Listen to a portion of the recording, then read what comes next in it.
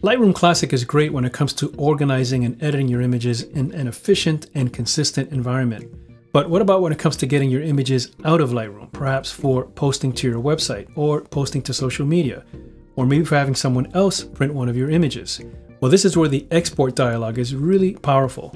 Now, in Lightroom, there is no save as feature, right? Any adjustment you make to your images is dynamically saved into the Lightroom catalog, and this follows the non-destructive approach to image editing. Your images are never modified, the adjustments are saved in the catalog. But when you export your images, you need to render the image and bake all those settings into the image so that you can then share it outside of Lightroom. And this is where the export dialog is really useful. It allows you to do this in a very efficient way. You can also save presets or different recipes, if you will, of how you're going to export your images, a format, maybe even folders that you can put these images into. So to show you how it works, let's jump into Lightroom. So to export an image, you simply select it.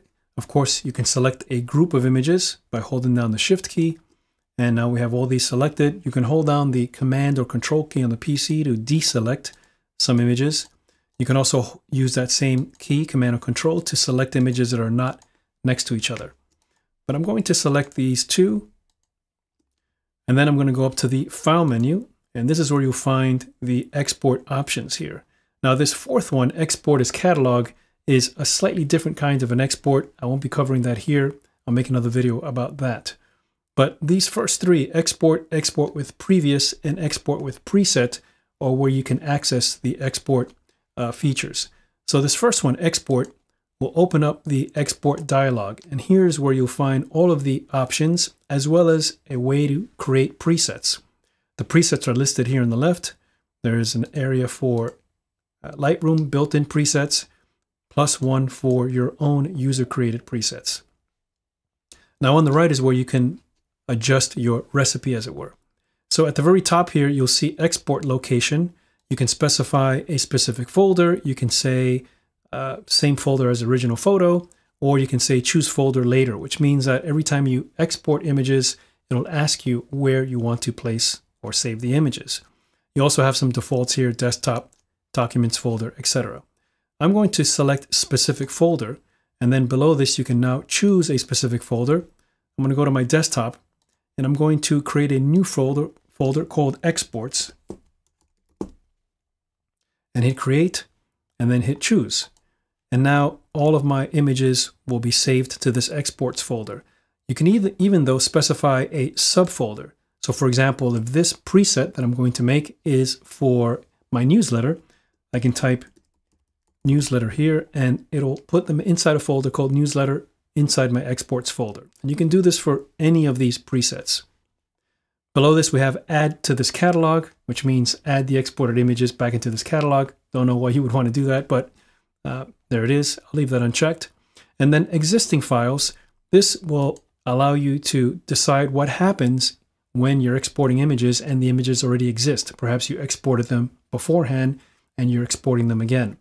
So you have choose a new name for the exported file, overwrite without warning, skip, but I like the ask what to do. This way it can decide on a case-by-case basis.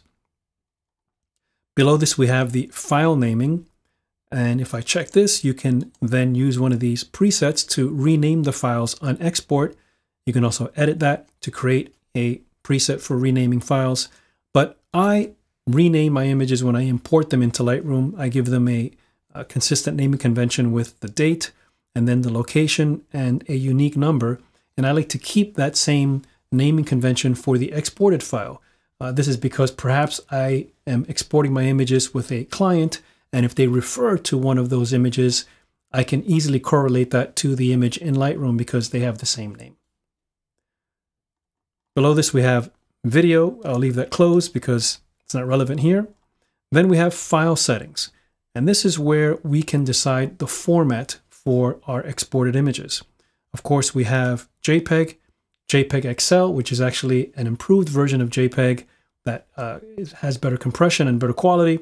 Unfortunately, it's not supported yet by a lot of applications, so hopefully in the future. Then we've got PSD, TIFF, PNG, the usual formats. I'm going to select JPEG, By the way, depending on what format you choose, you may also get some other options here. So for example, if I chose TIFF, then you can see I can select the bit depth. JPEG can only support 8 bits, and so that's why it's grayed out. I can then set the quality. For my newsletter, for example, I will leave this at 60 because that's good enough for that purpose. But if I'm exporting for social media perhaps, or for my website, then I will raise this up to 90 to get the most quality that I can out of that file. Now, color space, very important because you want to export your images into a color space that will be compatible with where you're going to be sharing your images. If they're going to be online anywhere, then sRGB is the kind of universal color space for anything online, so you want to select that. If you were exporting for printing, for example, you could select Adobe 98, which is a slightly larger color space that would be useful for having it printed.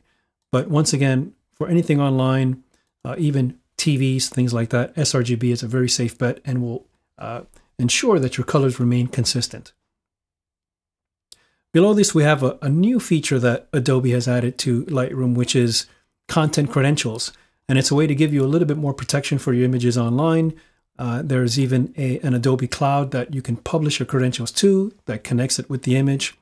You can do that here, publish to Content Credentials Cloud. You can also attach it to the file itself or do both the attach it and publish it. But in any case, click on Learn More because you'll have to take a few steps in order to be able to use this feature. I'm going to leave this on Don't Include for now. Now below this, we get to the image sizing section, which can be a little bit confusing. If we leave this resize to fit unchecked, what that means is that your image will be exported at its native size in Lightroom. So whatever the size is of your raw file, that's going to be the pixel size of the image when you export it. However, more than likely, unless you're printing, you're going to want to resize the image.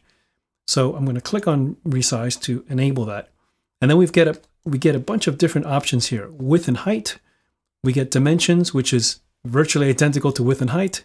We get long edge, short edge, megapixels, and percentage. Now, width and height means that you can set the maximum width and the maximum height for the exported image, but Lightroom will never crop the image. It'll never change the aspect ratio. So this essentially sets kind of a bounding box, and then the image will be fit inside that without, again, changing the aspect ratio. You can set the unit of measure here, so pixels for anything online, any digital display. You can also change this to inches and centimeters if you're going to be printing. But I'm going to leave this at pixels. And if you select pixels, then the resolution setting here is really irrelevant because this resolution setting is only applicable when you are using inches, when you're going to be printing your images, because then you need to decide how to resolve your pixels to inches. That's why it says pixels per inch or pixels per centimeter if you're using that measuring unit. But because we're exporting in pixels, the only thing that really matters is the pixel size, and our destination is also going to have a specific pixel size, and they're just going to match up that way. Output sharpening. Here you can check this to get a little bit of output sharpening applied to the exported image. You can select screen for, again, a digital display, or matte paper or glossy paper if you're printing. And in either of these three cases, you can choose between low, standard, and high for the sharpening amount. And my experience, I have found that the low is almost not noticeable. So I like to use the standard, which seems just about right to me. Below this, you can decide to include some metadata. For instance, you can select copyright only. That'll grab the copyright information that you added to your image and add it to the image here. That's something that you have to do manually with the metadata in Lightroom. You can also include extra metadata that is included with your raw files, all metadata, for example, to include all the EXIF information. But I like to use copyright only. Below this, you have watermarking, so you can actually add a watermark to your image. If I check this, then you can select from various watermark presets. I only have the default one here. If I click on Edit Watermarks, then here you can actually go in and decide what you want your watermark to say. You can change the size of the watermark. You can change the font and the styling. You can change the shadow if you want one. You can change the opacity. You can also change where it's going to be located on the image. So for instance, you can anchor it to the top right or the bottom right or the bottom center or even in the center. And at the very top, once again, you can also make it a graphic. So you can choose a graphic, and perhaps you've got a graphic for your brand or your company or your logo. You can insert that as the watermark instead of just some basic text. Of course, you want to save that watermark. So you come over here and you save it as a preset, and you can have various watermarks that you apply to different export presets. I'm going to select cancel here. And then at the very bottom, you have one more option for what happens after you export your images. That's called post-processing, but it really just allows you to choose whether it will show you the images in Finder. Maybe you want to open it up in Photoshop afterwards to do some additional edits, maybe put a border, something like that, or open in another application. Typically, I leave it on do nothing because when I'm working in Lightroom, I just want to export them, and I continue to work in Lightroom until I'm ready to then deal with the images that I've exported. But for the purposes of the demo here, I'm going to leave this on Show in Finder so we can see the exported images. Now, if I click on Export here, it will export those two images that I selected with all of these settings. If I then select two other images and click on Export, this dialog will open and it'll remember all of these settings that we have here. But if I then go in and change one of these settings, then we would have lost these settings that I have now, which is okay if you're doing just a one-off. But if you want to save this as a preset, then you want to come over to the bottom left here, click on Add, and now you can save these settings as a preset. I'm going to type in Newsletter 2 because I already have a Newsletter 1. I'll click on Create, and then I'll click on Export. And you'll see up here, it's exporting the images, and then it opens up the Finder window because we asked it to show us the images. And here are our two exported images. If I double click this first image here, press Command I, you'll see the size of the image, and it's 1620 by 1080. And that's because we told Lightroom to export it in a bounding box of 1920 by 1080, and the short side was bounded at 1080, the height, but the width only came out to 1620, even though we specified 1920, because it won't change the aspect ratio, and the aspect ratio of this image is going to result in an image that is 1620 by 1080. Now, if I open up the other image, you'll see that a similar thing happened here. Because our height was set at 1080 as our bounding box, then that's what the height has been set to. But the width is at 853 because that's the width that it's going to be at its native aspect ratio. Now I'm going to come back into Lightroom, and we'll go back to Export again. And this time, to show you a difference with the image sizing, or resize to fit, I'm going to change this from width and height to long edge. And now I'm going to set the long edge to, let's say, 1800. This means that I want the image to be resized, and I want the long edge to be 1800, and the other edge is going to be, the other dimension is going to be whatever it is, depending on the aspect ratio of the image. So I'll click on Export once again. And now you'll see that it's asking me what to do because those two images already exist. So I can overwrite them, which will delete those two images and of course give me the two new images. I can skip, which will do nothing. It won't export the images and leave these two existing images intact. Or I can say use unique names. Let's click on use unique names. And now you see that here's our original, and then our second image that we just exported has an extra number added to the end because that's the second version of this exported image.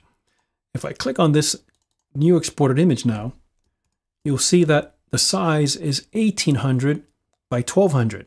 That's because we said to resize the image to the long edge, and the long edge is the width, so that's set to 1800, and then the height is the height that it's going to be based on its original aspect ratio, which in this case is 1200.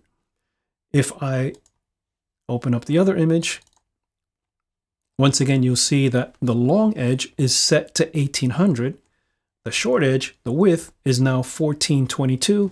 Again, that's just because that's what it winds up being at this image's original aspect ratio. Now, let's say I want to export some other images with that preset. Well, I'm going to select two other images. I'll come up to the File menu once again, and this time, instead of selecting Export, I can select Export with Previous. That'll simply export the image with the previous settings, but let's say I don't remember what the previous settings are, or I'm using it on a different day, I can come to Export with Preset. And here you'll see all of the presets, and I can just select the newsletter number 2, and that'll export it with those settings into that same folder once again. And here are our exported images. Now, one other thing you can do with the export dialog is export your images using 2 or more presets at the same time. So if I select this image and I come up to the export dialog here once again, I can actually check 2 or more presets. And this means that I will export that image or whatever images I've selected using multiple presets at the same time. This is incredibly useful. Perhaps you want to export an image to use in various destinations, social media and your website. You can select the appropriate presets, export it all at the same time, and this makes it very easy and very consistent once you have these presets set up. Now you notice that there's one other preset up here called Export to DNG. And this preset is also very useful. What this preset does is that it will allow you to export your image as a DNG, and the advantage of the DNG file is that it will also embed the adjustments that you've made to your image. So for example, when I ask my students to send me their raw files for critique or for feedback, I will ask them to use this export to DNG feature so that I then get their DNG file. I can open their image in Lightroom on my computer and I can actually see their adjustments. This is a great way to share your files with someone else in case you want them to also have access to the adjustments. Now, I wouldn't normally go into the export dialog for that. You simply select the image, go up to the File menu, and then select Export to DNG. And then it will ask you where you want to export your image. So that's a quick tour of the export dialog, but it's very powerful. I hope that gives you some ideas for setting up your own presets to make exporting out of Lightroom efficient and really easy.